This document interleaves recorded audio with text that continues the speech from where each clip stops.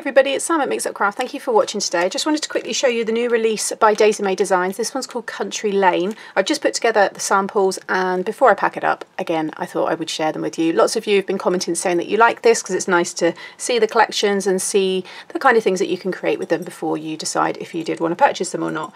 So I believe it's the whole collection. So I will start off here with the card examples. So this is the stamp and die set. This one's called Floral Blooms. So you've got cute watering can, you've got the bucket there, and then you've got the spray of flowers, and then you've got this cute little kind of sign here, and you can put relax on there, or what's the other one? Oh, enjoy as well. And then you've got thinking of you and have a happy day. So the one that I've created with that one is this card here, and it's also using a new set of oval dies. So I'll just bring it up there. I think I might add some little like some Wink Stella or some sparkle, or maybe some glossy accents just over the flowers. I think they can definitely hold something. But it's a really nice one, and I do love these ovals. I think now I've pretty much got every shape going in this distressed nest of dies. So if you see closely there, it's got that stitch detail with these like distressed pieces. I really think it's quite cool. And then I've done it again, you can see it in the green there. And I've coloured these using my brush pens. And yeah, really pleased with how they turned out. I'm a big fan of Daisy Mae anyway, so it's nice that I get to, you know, actually play with this product when it releases. And then I've just done some heat embossing there with the relax on the little sign. I just think it's super cute. So it just gives you an idea there of the size. That's a 5x7 card, so that will obviously go nicely into the envelope. And whilst I'm showing you the shapes there, that's them. So it's the oval torn edge, sorry, that's what they're called, nesting die set. But they do squares, they do rectangles, they do arches. Gosh, there's quite a few. Some of them I think have sold out, but these are obviously brand new, so these ones should still be available. And then also I'll show you the next shape in a moment. But yeah, that's one of the cards that I've created there. And it's nice because it does stand up, because it's an oval, it won't obviously keep rolling like a circle would. So it's got a lovely profile when it's together. So that's that one there. And then we've got this one here, which is called Village in Bloom. I think this is really nice. I live near a village, and they have a garden centre that sponsors the kind of street during the summer, and the hanging baskets and everything that start coming out are just beautiful. And I just thought, when I saw that Village in Bloom, I don't have a stamp set that says that, and I thought that's actually really nice to give to someone. But also you have on your retirement on that one, and you could easily put happy birthday and things like that. But let me show you the one I've done with this. So I've just put together this simple one here, and I've put everything on foam adhesive, and I've used the other shaped nesting dies, which is this heart. So I'll show you that, and I've put Village in Bloom. And I just thought, what a nice one to maybe give if it's a competition or something in your village, and you could, you know, give them this stamp set. But like I said, just swap that for happy birthday, or, you know, on your retirement. But I also used that lovely little bench and the dog on this one here, which I just love this card. And in the back there it says, and so the adventure begins. And then on the sign you have the option to put different little sentiments in there. So this one's the new job, and it just says happiness, but I've used him there as well. So you can, you know, cross over the stamps, and I'll talk more about that card in a moment. But yeah, that was that one there. So I just thought I'd do something quite simple just to really show off the stamps and just how they look grouped together. So that's that one. Love this stamp and die set. So this is gorgeous, really, really pretty. And the one I've done with that one is this one here. So cute, look. So I've done a bit of a shabby chic style here, and I've used one of the heart nests there, and then I've used a little button, and I've put a little heart, little embellishment, and then I've put some Nuvo Sparkle, Nuvo drops, it's the Blizzard, I think, White Blizzard, and then I've put some glossy accents on the flowers and just stamped into the centre of it there. I just think it's really cute. And that one you have different sentiments. You've got on your wedding day, you've got a true love story never ends, you've got with love, and you've got congratulations. I just love that arch of the flowers there. I just think it's really, really cute. So that's that style. I'm going to keep that one there because I don't want to put anything on top of it, because those ones are all okay. And then this is this one. So this is the, get it out the right way. So this one is called the Country Lane. So that's your die for the post and the scene, and this is how they look here. And this is the one that I was saying about, you get all these little sentiments. So you've got new job, you've got start, you've got home, you've got journey, and then happiness, wishing you love, and you've also got and so the adventure begins. And that's how I've created this one. So this is it's a bridge fold card, but I've just swapped out.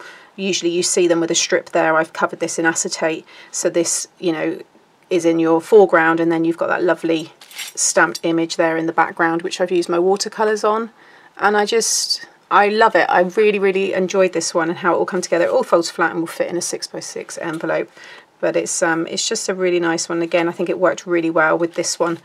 And I was trying to think of nice ways to kind of show that off. So that's where I've used that little dog again, because obviously this one comes with this sign here and then that background. But again, just like it, I think it's, you know, really fun and something a little bit different. And then this one here is another really nice one. And I mean, they're very different, you know, and I don't have a lot of wedding kind of things. And this one is called the Village Church Window. Gorgeous with the stained glass. Now I didn't do stained glass for my sample, but it's certainly one that I would think to do next time I use it. But this one, you've got a special occasion, thinking of you, happily ever after, and with sympathy. So it covers quite a few there. And this is the one I've made, and I actually kept the card in the shape of the window. So just open it up there. It's just side folding. Oh, it does stand, but my mat is incredibly warped where I've been doing heat embossing on it, so I need to put some books on it and get that flattened. But it does stand, you know, perfectly on its own. But again, if I bring it up, I've put loads of sparkle on the plants there, or the flowers, and I've put some really cute little tiny sparkly gemstones there, and I've just put happily ever after, and I've just done some grey highlight just with the watercolour pen there, because I wanted the flowers to really pop. But I think it's, yeah, it's a good size. That one again will fit in a 5x7. It's well, the widest point's 4.5 by 6 actually, so no, it goes smaller. So again, I'm going to put that there because I don't want it squashing. And then we've got this one here, again another really nice one. This is the Village Church, and this I think is probably the favourite that I've done. So I'll show you the final one. So it's this one here. Look. So I've made a little 3D card. I've totally, you know, thought outside of the box with this, and I don't know, when I saw it I thought this needs to stand up. And so this is, you can see here how it's stamped with the little kind of you know, path there.